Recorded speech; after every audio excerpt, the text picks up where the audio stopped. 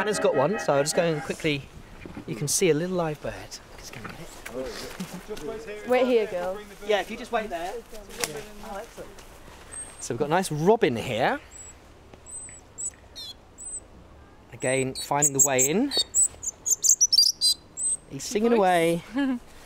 Birds will sometimes do this. If they are being harassed by a predator, they will still carry on singing because they're trying to say, look at me, even though I'm in a rather difficult situation and about to be eaten, not in this case of course, they'll carry on singing a little bit. I think also he's saying, what's going on here?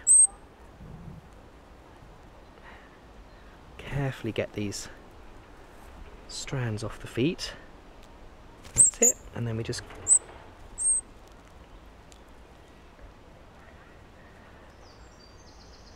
take these strands off the head, and there we have a nice robin. So again, we're going to pop the robin into the bag, and we're going to show some of the children how we ring a robin and other birds. Okay. Right, let's wander back. Yeah, lovely. There we go. So we reckon so here's a little robin. Yeah, well done. No. Okay, so the first thing to do is just check there isn't already a ring on the leg of the bird, which there isn't. And then we put these little rings on. So I checked with Sally, who's doing our scribing here, that the next ring number's 40, ending in 49. Yep. And then what I do is before I do anything else in terms of letting the bird go or measure it, I pop the ring on. Because just in case it was to let go by accident, then at least I've got the ring on the bird. So we pop that over the leg. The clicking sound's just the sound of the ring. Place it down again on the other side like that. And that means that the ring's nicely secured, and if this bird's ever found again, that number is unique to this particular bird. You just let it free now?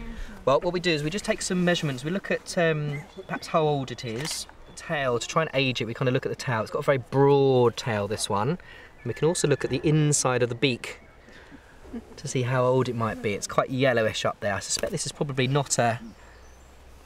It's quite difficult to tell, actually. Is it male or female? Well, I shall tell you in a minute, actually. We can often tell by blowing away the feathers and seeing. This one's a male. So I think this one's probably going to be... it's difficult to age this one. I think it's going to be a 4 male old. So it's quite difficult to age that one. And if you put C... because I've sexed it on its cloaca. And then we look for any muscle and how much fat it's got.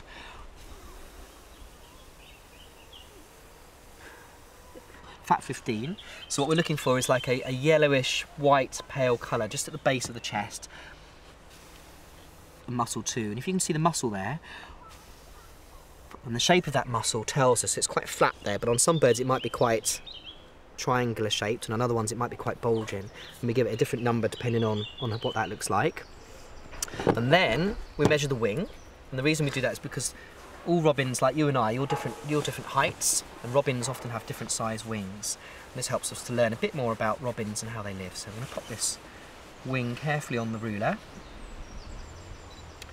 just press it down a bit like that, so we read off the number.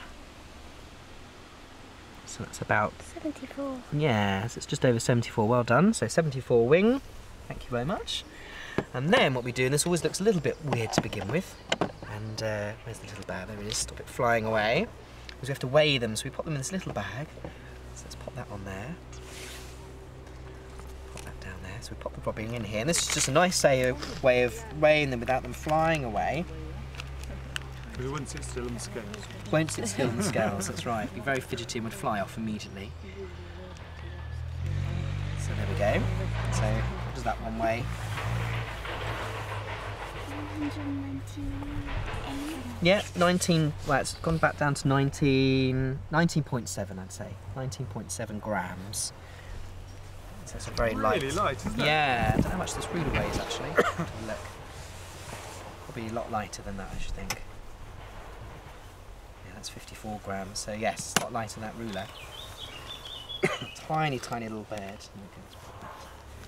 So again, we have to very carefully hold it by its leg joints. There we go. Oh, a few feathers falling off, there we go. So he's now ready to go. So if you want to have a quick look there. So I'm not going to. I'll let him go away from you.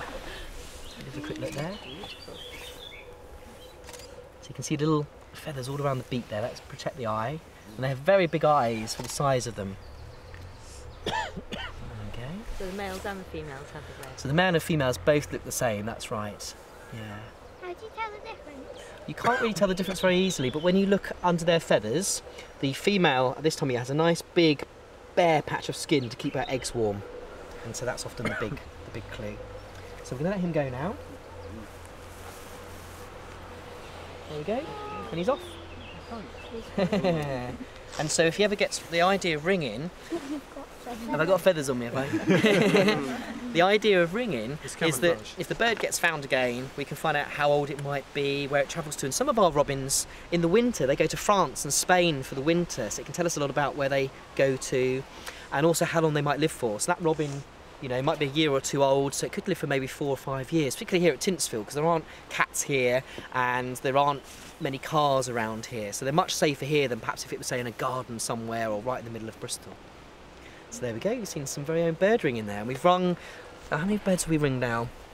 3, 4, 5, 6, 7, about 8 birds this morning. We've had some birds called bullfinches, a blackcap, some great tits, the robin, and also a tree creeper as well. So there we go.